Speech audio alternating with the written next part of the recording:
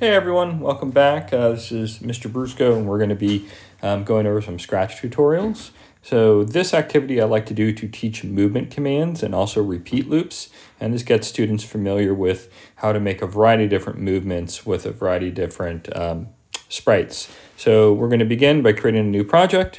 This is going to be an underwater scene. So we're going to pick our background up here, and we are going to go for an underwater scene right down here. And this one really works best with this. So, okay, so here we are. Obviously, cats cannot swim, so we are going to get rid of our cat, resting our finger on our cat until it shakes, and then get rid of it. And we're going to add our first underwater creature, and it is going to be a fish. So depending on what time you have to do this, you can allow them to color and change the color of their fish.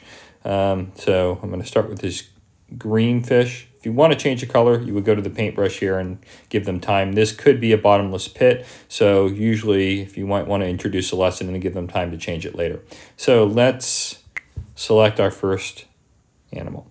Okay, so what we're trying to do is create a variety of different movements here, and they get more complex with each sprite. So for this fish, we're simply going to do a back and forth swimming movement. So I'm going to bring in a green flag, and then I'm going to have this fish swim. We're going to do a repeat loop on this. So there's a few different ways to do repeat loops here, and you can use a variety of ones depending on the students.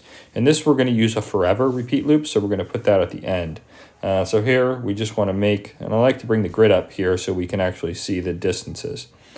Grid is right up here, in case you guys didn't see it. Okay, so I'm going to have this fish swim 12 forward, and then I'm going to have it do 4 backwards, and I'm going to have it do a repeat of that forever. So when I hit the green flag, that fish will forever swim back and forth in that repeated manner. Okay. Now, let's stop it, bring it back to the beginning, and we're going to add another fish. And this fish is going to do a slightly more complex pattern. And we'll use the yellow fish this time. And that yellow fish is going to swim up, forward and back, and up and down. So we'll go in and we'll do green flag.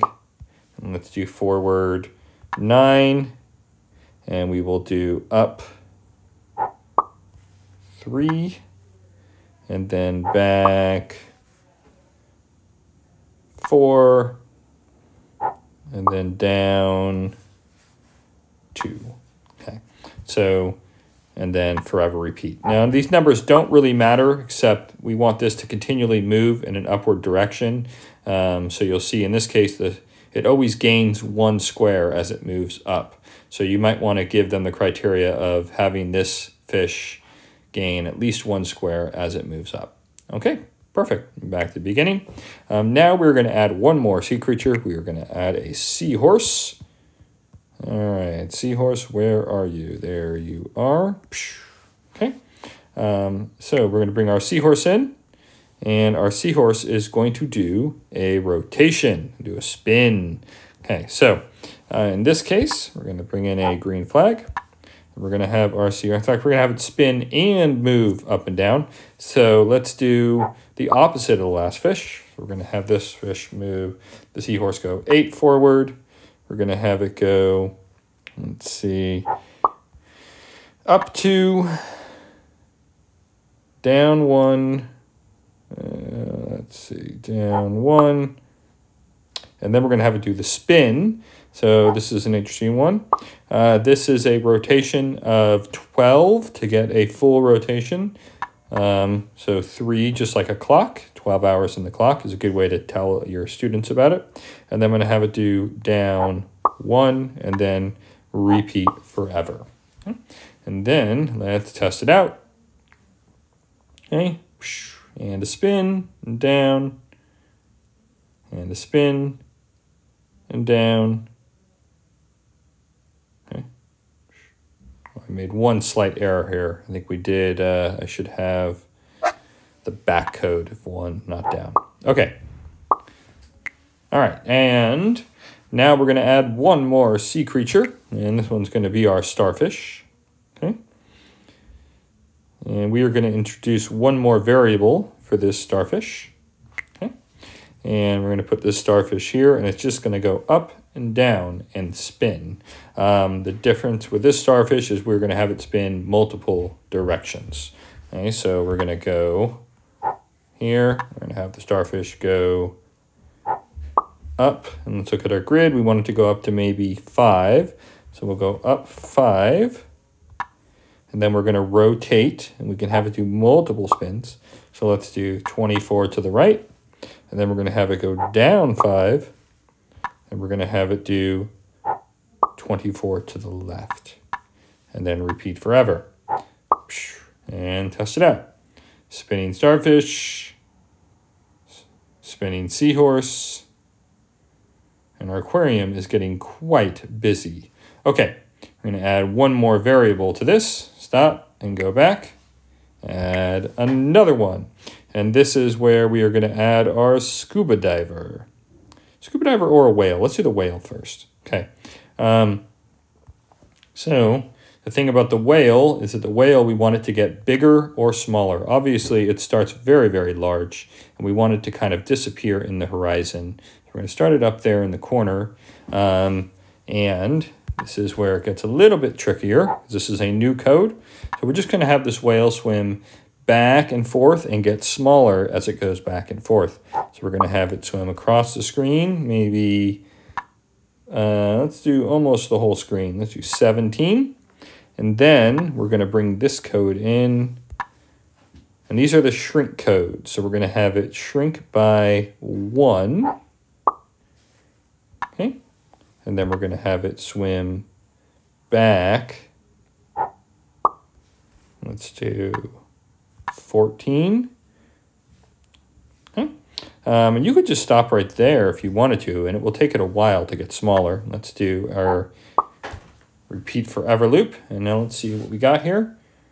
Whale's really big, swimming back and forth. And it just got one smaller, kind of hard to tell. But if we do this long enough, there we go. Now you can kind of tell that our whale's getting quite a bit smaller. If you wanted it to get smaller even faster, we could just add another one of these right here of 1. And then it will get smaller faster because it will do it after each turn back and forth. Okay. So last thing we're going to add here is our scuba diver. All right. And we'll put our scuba diver on the bottom.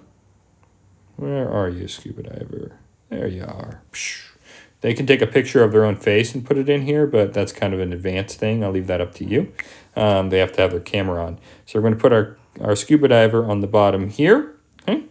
And we're going to add everything we learned to this scuba diver. So we are going to make it swim, spin, and shrink. So we're going to go forward. Let's do 18. And then we'll have it go up. So we're going to do everything that we've learned. Up 3. Shrink by 1. Down 2. And back 12.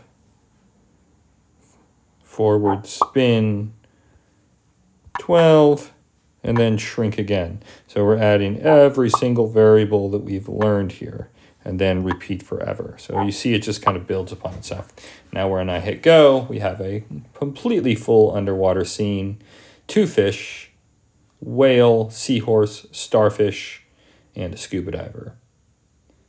Now these 2 that are shrinking will eventually get to their tiniest size and remain at the tiniest size. Okay. And that's all there is to it. So this is a really good introductory lesson to get your students comfortable with the movement codes as well as the size adjustment codes. So thanks for watching.